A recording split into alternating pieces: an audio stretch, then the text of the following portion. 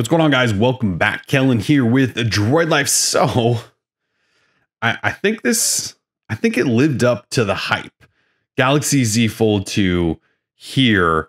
Our full written review is up at the site if you want to go through that. I took on sort of the video side of it, and I did that because Tim and I both have the phone. He wrote up his thoughts, and it's such an interesting, different, potentially game-changing, futuristic, ridiculously expensive device that I just couldn't help but talk some more about it. So this is my thoughts on why the Galaxy Z Fold 2 is probably my next phone. Now, if you're confused as to why I'm talking about what should be my next phone or what is my next phone, and I have new phones all the time, well, typically how it works is we review phones and then we go back to whatever phone we actually own. Most of them are review units, and we get done with those. And if we like them, maybe we'll go buy one. If we don't love them, we'll just go back to the other phone that we already own that we already paid money for. So with this one, I actually bought this phone because I thought it was going to be the phone for me. And rarely does that ever turn out to be the case. Like the Surface Duo, I picked that up. It was awful. I returned it. This phone, if it was going to be awful, I would certainly just return it. Turns out it's not awful. Now, it does take some getting used to, but I certainly have fallen for the idea, and I don't think I'm going to get over it anytime soon. So what I want to do here is just kind of walk through. There's going to be a lot of talking. Apologies for that. I want to talk about why this phone, I think, has won me over, what the reasons are that it works for me, and it might actually work for you, even with its absurd $2,000 price. And I'm not just going to sell you because it folds. It's much deeper than that. And by deeper, I mean, yes, it's cool that it does this. This folding thing, it's never going to get old. You own the phone. I've had it for 2 weeks or something now. It's still the coolest thing ever. Now, if we didn't live in a global pandemic and I could see other humans, I would probably show it off more and be like, look how cool this is. You don't get to do that, but one day, maybe I will get to do that. So yes, that is very much one of the cool parts, but it's the usefulness of a foldable, at least in this form factor. I am no fan of clamshell flip phones, Razor, Z Flip, those devices. I think they make zero sense.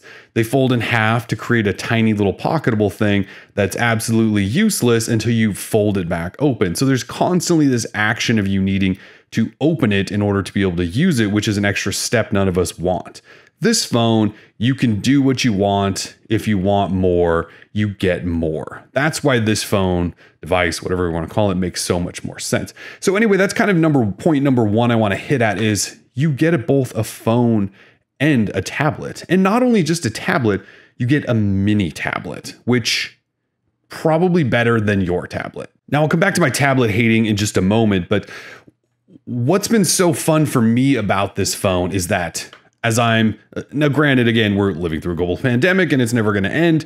And so I spend a lot of time at home, and the idea of the couch phone that we sort of joke about, like this checks all those boxes. But when I have ventured out and risked my life, I get what I want here. I get what I want here. I get the phone. And not only that, it's a phone with a big screen, and sure, it's long and it's awkward, but it's one-handable. Most phones nowadays can't be used with one hand. I can reach across the entire screen of this. I can't do that on my Pixel 4 XL, some other phone. You have to really reach. It's hard to do. So I have a phone that's 100% one-handable, and sure, it's thick and it's heavy, and managing it from that sense, it's taken some getting used to.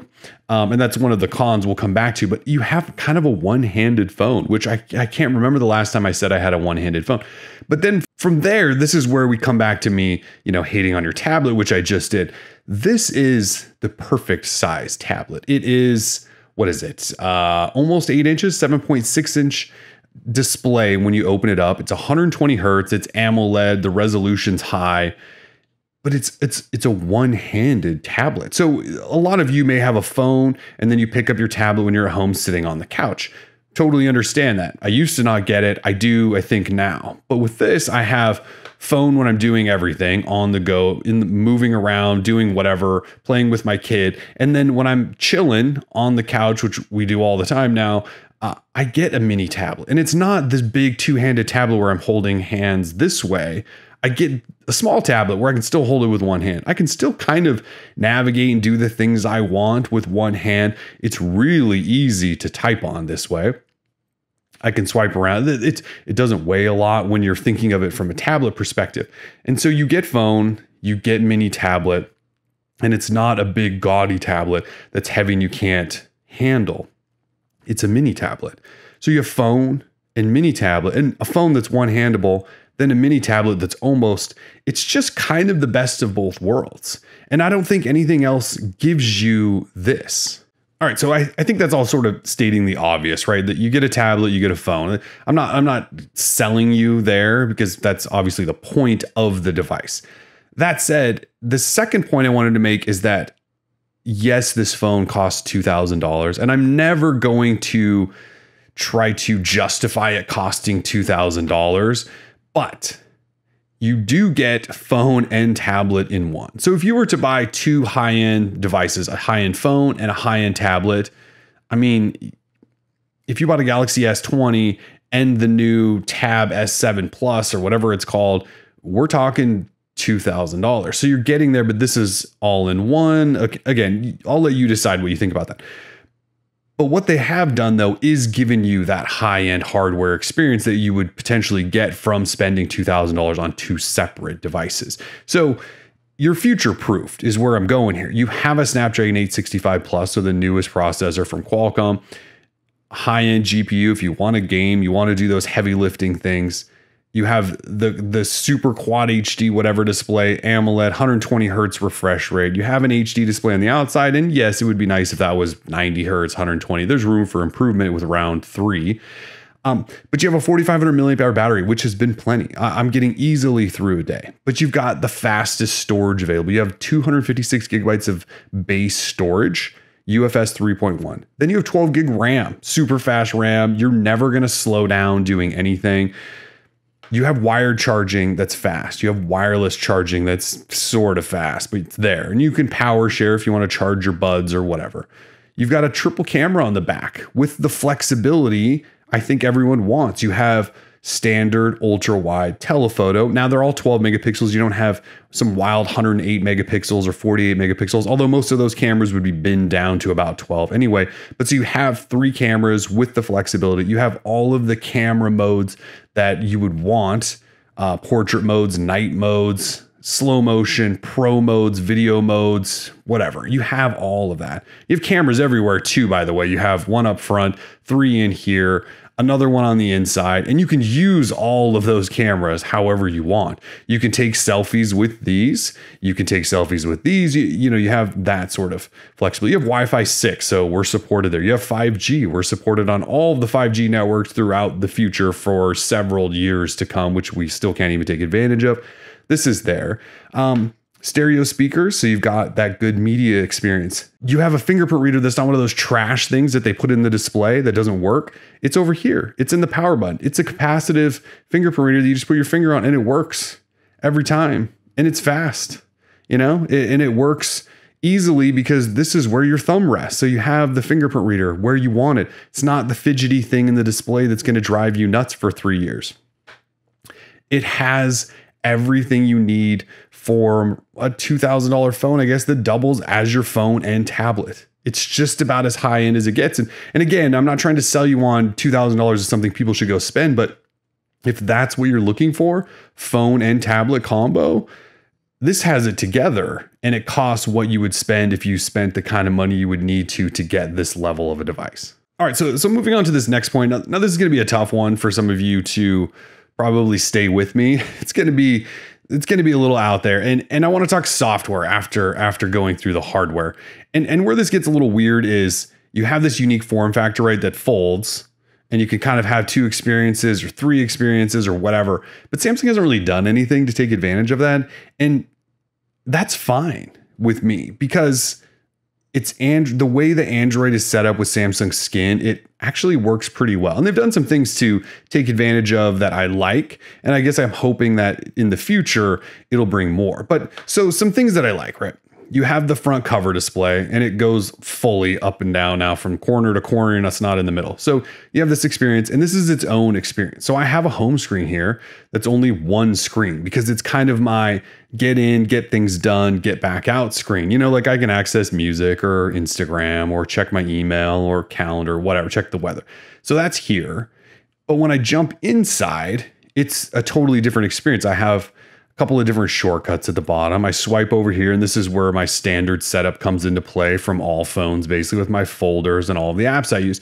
So I have that experience sort of tailored to the bigger screen, and the other one is meant to just kind of get stuff done. So you have those two things, which again, I think is one of the beauties of it. Now, Samsung has worked in like this area, right? Where you can, you know, like fire up Twitter and Chrome at the same time. There's even a triple window thing where you can have two boxes up here and a bigger one down. I have no idea who would use that. You can't see enough to make it useful, but so, you know, they've done some things where you can do that. If I fired up YouTube and we were watching a video, I can turn it sideways like this, and it'll show, you know, video up there, and then I've got some controls down here, and they're separate experiences. So you can multitask within that. You know, if I were to fire up the camera and I tilt it like this, same thing applies, right? I've got the viewfinder here, and if I take a shot, it shows me previews. So there are some things that they've done to make it somewhat useful, but that's kind of it. From there, you really just have a bigger blown up screen, that phone experience screen. So I have my app drawer, and yes, I can see more. It's still Samsung's bad app drawer that slides sideways. You know, you still have this experience in the drop-down menu that looks just like all Samsungs, and the settings area is laid out the same and all of that. But that's okay when it works. And for me, this works. And the gestures, by the way, Android 10's gestures, which I don't really love, they're great on a little mini tablet. This does run Android 10. It's Samsung One UI 2.5. It'll get Android 11. It'll get One UI 3.0. And Samsung can work to improve further on that. But right now, what they've done is just kind of give you the familiar experience, and yet they give it to you in two different places so you can make it work for you, which I actually appreciate, rather than them ramming down a special layout for the tablet and a special one for, no, they're just like, no, you do what you want, which I'm glad, because I was worried that they would ram through something else. Now, the other thing to keep in mind, again, when you're making a $2,000 investment in a phone and mini tablet, is how long are we going to get support? Well, Samsung's actually become one of the best at supporting. They do at least 3 years of security updates. They're already starting to confirm further, like 3 years, I think, worth of OS updates on their phones now. So you're going to get support for at least 3 years. And it might be beyond that, because they often do security patches beyond 3 years. So your $2,000 phone will get continued software support. They'll continue to innovate and add new features and hopefully make it more of a robust foldable experience. And then they'll give you updates, which, you know, not a lot of companies are great at these days outside of Google. So the software, it's out of your way, but that's good. So those three areas out of the way, I have to point out that there are some, not serious, but there are some flaws, right? Number one, there's no water resistance. So I'm back to with this. Now, part of it's the price and all of this damn glass, but you're back to setting it down next to your kitchen sink and going, yeah, I should probably move that over here. Or you're in the bathroom and you're like, maybe I shouldn't bring it in the bathroom. I should leave it in the bedroom. So you're worrying about things that we haven't had to worry about in a long time. Partly because of the glass, but partly because there's no water resistance. The other thing is, look, I just talked about how it's a one-handed device, and that's what I like so much about this section. But I mean, look how thick this thing is. And not only thick, it's heavy. You really have to wrap your hand up around it. So it's awkward. And it took me a while to get used to it. It's still heavy and awkward to use. Although thankfully it's not sharp like this Surface Duo was. So it doesn't cut your hand or anything weird, but it's heavy, it's thick, it's awkward to use. Actually, when it's in its most comfortable position is here, because you can kind of get your hand on the back. It just kind of rests. It sort of distributes the weight a little more evenly, and so you can hold it with one hand. So this is fine. This is where you kind of run into issues. You know, and I think there's some areas they can obviously improve too. Like we've still got this sizable hole gap up top here, right? Like this could fold flatter. there's some things like the camera hump is awful. I mean, it doesn't sit flat. It's got a wobble. You can't put it down on anything. Even when it's opened up, you can't really see that. It still wobbles, even when it's laid out. So, there's some issues with that. You can't use an S Pen with it, which seems like a huge mistake, although the screen on the inside is probably still too fragile for that, but it would have been nice to have a little S Pen action.